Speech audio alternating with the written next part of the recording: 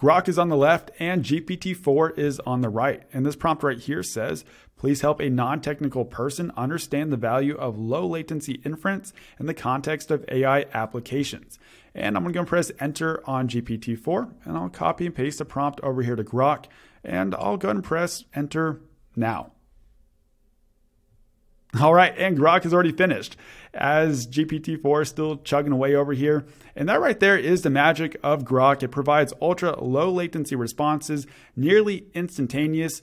And it's this sort of technology that will be shaping the path forward for AI development and how it's implemented into our everyday lives. But we'll get to more on that later in the video. Before we do that, let's go and check out the Groq platform and how you can use it. But before we do that, we should go over what exactly is Groq, because it's not an LLM, it's not an AI model, it's actually a hardware company. And just so that we are on the same page, we're talking about Groq with a Q here, not Groq with a K, which is the AI chatbot that you'll find on X. They actually sent Elon Musk a cease and desist for using the same name, but that's a whole nother story. Really, the most important thing that you need to know for right now, at least in regards to Groq, is they've created what's called the LPU inference engine.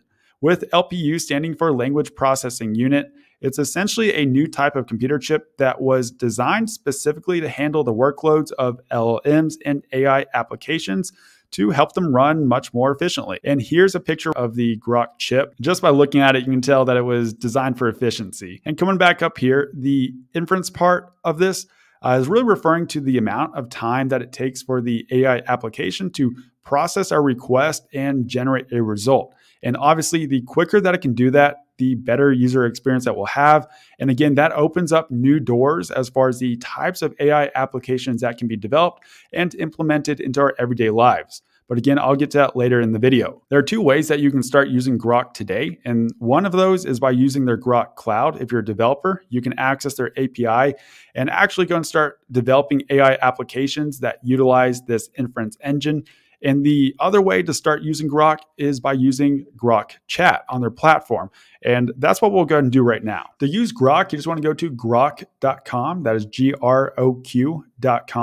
And that brings you directly to the dashboard. And to be honest, there's not really much of a dashboard here. This is mostly for demonstration purposes only, to demonstrate the speed of their inference system. And you don't even have to log in, but you can if you want to. You can also adjust the settings in the upper right-hand corner by clicking on settings. And from here, you can adjust things like the speed, the maximum output tokens, maximum input tokens, and a few other settings as well. You can also adjust the initial system prompt. This is kind of the initial underlying prompt that helps direct the chatbot on how to respond to you. And for example, mine says, please try to provide useful, helpful, and actionable answers with a sense of humor. And I'm just going to go and click save. And one of the really cool things about Groq is you can actually choose between different models that you want to power your AI chatbot. And for example, we have the option to use Llama by Meta, or Mixtral by Mistral, or the Mistral 7B 8K model, which is currently offline for updates. But I'm going to stick with Mixtral for now. And just like always, to use the chatbot, you can just type into the text box here.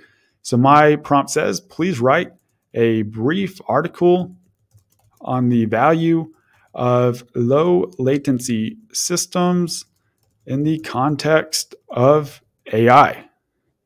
And there we go. Just like earlier, a nearly instantaneous response. Let's go ahead and check out this response really quickly and just kind of see what it says here. Sure thing. Here's a brief article on the value of low latency systems. When it comes to artificial intelligence, low latency systems are absolutely essential. This is because many AI applications require real-time or near real-time responses in order to be effective. For example, consider a self-driving car. This type of vehicle relies on a variety of sensors and algorithms to navigate the roadways and avoid collisions. And I'm not going to read through all of that right now, but it seems like a pretty decent response. And a few other things that I want to show y'all is, for example, it only took 530 tokens per second to generate this response. And if you go down here to the bottom, it gives you a little bit more information as well. So the end-to-end time was just over 1 second. That is incredibly fast. That's from the time that we clicked submit to when we actually got the response back. And if you want to get more information, you can click on the more information button right here, and that will show us some more data. And one that's really cool is this inference time right here, that is essentially the time that it took to think through the input and generate a response. And that is just at 0.85 seconds, which is amazing. Let's go ahead and compare the responses that we got earlier in the video between Groq and GPT-4 just to compare the quality between the two. Here are the responses from the beginning of the video when I asked both GPT-4 and Groq to please help a non-technical person understand the value of low latency inference in the context of AI applications. And earlier, whenever I did this demonstration, I was using the Llama model. And since then, I did change it to Mixtral. So I got a response here from both Llama and Mixtral. We'll start with Llama. And it starts off by saying, sure, I'd be happy to explain. Imagine you're trying to order a pizza. You call the pizza place and you're put on hold. You wait, and finally someone picks up to take your order. Okay, that's for a very, very, very non-technical person. And it goes on saying, now imagine that the pizza place has a magic button that can make your pizza appear instantly. Okay, that's kind of a little too abstract for what we're trying to do here. Let's go and check out the Mixtral response. And I used the same prompt, of course. And this says, of course, I'd be happy to help. Low latency inference is important in AI applications because it allows for faster processing and decision making by the AI system. It goes on to talk about self-driving cars. When a self-driving car is on the road, it needs to be able to process information from its sensors and make decisions quickly. Okay, I really do like this response. It is, obviously aimed at a non-technical person, but it's also not totally abstract to where it's talking about a pizza button.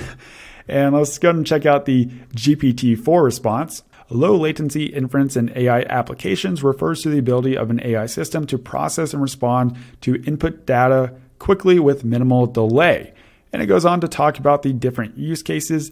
Enhanced user experience. Imagine you're having a conversation with a voice assistant or chatbot, real-time decision making. Okay, so obviously I really like the GPT-4 response a lot better. It's definitely more organized. It's providing real-world use cases. I like how it provides the titles of the different sections. But again, the real value in Groq right now is the speed and the low latency. And again, one of the really cool things about Groq is how you can change out the different open source models. And it's really only a matter of time before these open source models catch up to the quality of GPT-4. And then we have the GPT-4, or by that time, GPT-5 quality with the speed of Groq, which is really just going to be paving the path forward on how AI is developed and applied to our everyday tech and lives, such as our smartphones, which brings us on to the next part of this video, how Groq will be essentially paving the path forward on how AI is developed and applied in our everyday lives. Let's go and check that out. On the About page of Groq.com, they list a few of the partners that they're already working with.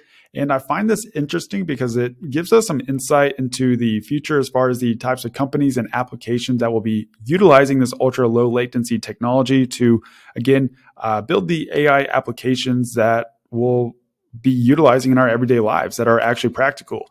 And one of those that really stood out to me is this company right here called Vapi. They're a platform that allow you to build, test, and deploy voice bots in minutes. And let's just go over to their website really quickly. I created a demo with their AI voice bot, which I'll show you here in a second. And I just really want you to notice the ultra low latency and just how really instantaneous the responses are. And it's really that difference right there that will make this a practical application in the real world versus just a novelty. So let's go and check that out. Oh, hey, sorry, I must have dozed off for a second there. Welcome to Vapi. I'm an AI assistant that you can talk to like a person. So how's your day going? It's going pretty well. How's your day going? Haha, sounds like you're having quite the conversation with your keyboard there. I'm doing great, thanks for asking. And yes, I can handle a mix-up like that with no problem. So what can I help you with today? What exactly does Vapi do? Oh, good question. Vapi is like your personal AI sidekick. I can help you out with all sorts of stuff like answering questions, setting reminders, or even just chatting if you're feeling lonely. Just let me know how I can assist you today. How much does Vapi cost? The cost question. Well, Vapi's base cost is 5 cents per minute. But keep in mind that there might be additional charges from the providers we integrate with, like OpenAI, PlayHT, 11 Labs, and Deepgram. You can bring your own. Okay, so it's not quite instantaneous just yet, but the ultra low latency is definitely noticeable, definitely improvement from what we've been used to with these AI applications and voice bots over the past couple of months and the past years. And it's really just a matter of time until they continue reducing that latency and it truly is an instantaneous response. So I really want to hear what y'all think in the comments below. And if y'all got any value out of this video, I'd appreciate it if you go ahead and like and subscribe, and I'll see y'all in the next video.